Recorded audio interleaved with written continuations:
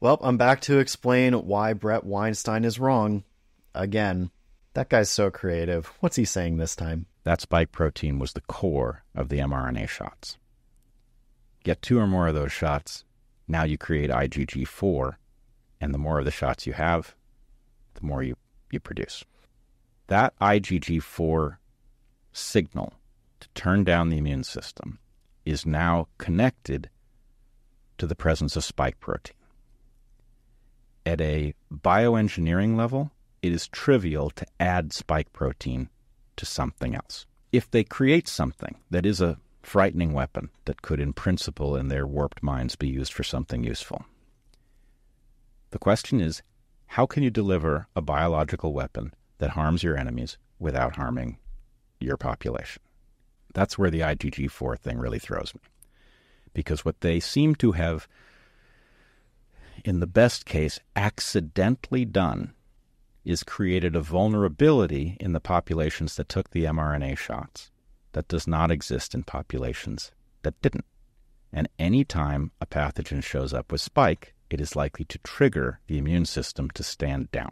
That's not how it works. That's not how any of this works. There's a lot that Bret said that was totally wrong in that rant he just gave there, but I'm just going to stick to IgG4, which is a topic that I've talked about in my previous videos, but it's embedded in longer videos, and so I think having this shorter video on hand as an explanation will be helpful to you. So let's explain. Antibodies are the proteins that are made by certain immune cells in our body that are meant to specifically target specific sites on specific pathogens. Think of it as foreign pathogens like viruses and bacteria having lots of different shapes on them, and antibodies being a kind of complementary Lego piece that fits into those shapes. And antibodies are shaped like this. They're kind of a Y shape.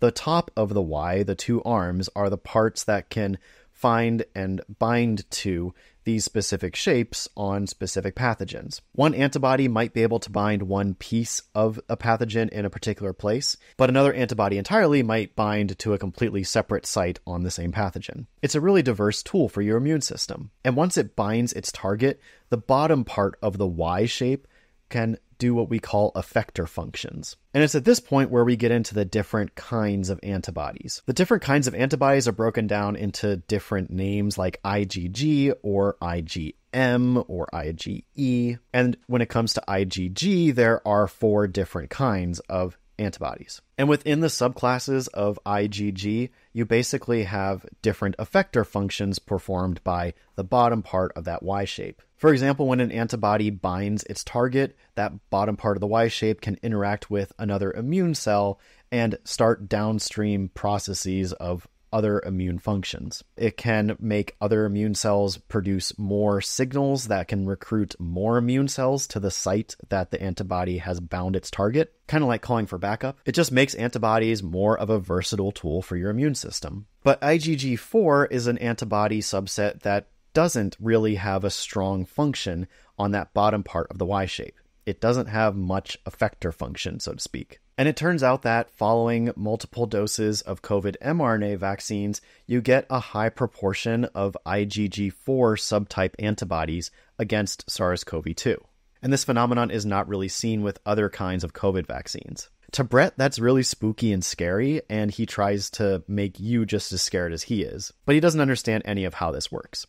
IgG4 does not turn down the immune system. These IgG4 antibodies still bind SARS-CoV-2 and neutralize it, which means that it makes the virus unable to actually attach to and enter your cells, which is kind of an important thing for antibodies to do. But IgG4 is able to do this. It's able to neutralize SARS-CoV-2 while not having a strong effector function. So what does that mean? Is that advantageous? The answer seems to be yes. Often what turns out to be really dangerous in a case of COVID is not the first week where virus is actively replicating in your body, but a week or 2 later when you have a massive immune response and the inflammation damages your organs and you get very, very sick. However, with IgG4, you still get your immune system doing what it's supposed to do, identifying and neutralizing a virus like SARS-CoV-2, but because there's a weak effector function on the IgG4 antibody, you're going to be less likely to get this overactive, uncontrolled inflammatory response that has the potential to damage your organs or even kill you. Again, your immune system is doing what it's supposed to do. It's identifying and eliminating a pathogen. It's just that with IgG4, you seem to not get that secondary big inflammatory response. IgG4 is definitely not a signal to lower the immune system like Bret claims.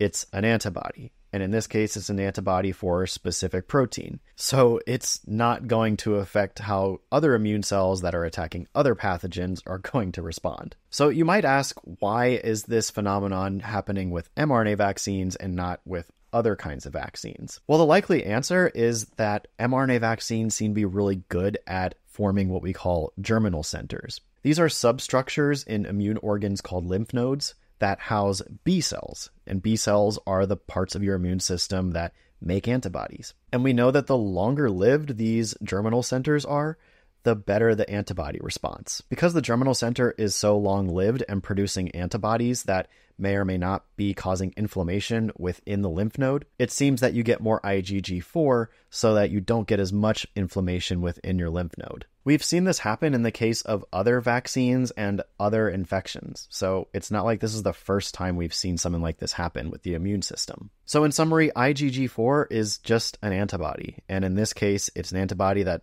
does what antibodies do: bind its target and neutralize it. It's just one tool in your immune system's arsenal that your immune system can learn to use after mRNA vaccination against SARS-CoV-2, the virus. In addition to IgG4, your body still has other antibody subclasses that can target SARS-CoV-2. It also has T cells that can target SARS-CoV-2, and it still has innate immune cells that function perfectly well after vaccination. Bret does not understand any of this. He just heard about IgG4 and has completely made up this fantasy about using it in some bioweapon scenario that wouldn't even make a good movie. Seriously, his understanding of immunology is embarrassing, and I've been through this before with him. Even though he won't talk to me directly because he's a coward, I've showed him that he doesn't know anything about immunology and have gotten experts to explain these concepts to him, but he doesn't seem to want to listen. Anyway, I think I'm done covering the clips from this podcast for now. It was terrible. These two grown men really struggle to get anything right and make any sense when it comes to topics like science and vaccines. And if they want to do better, they can listen to me or any expert who can explain it to them. Anyway, that's it. Thanks for watching. Papers are in the description if you want to read them, and I'll see you in the next one. Bye-bye.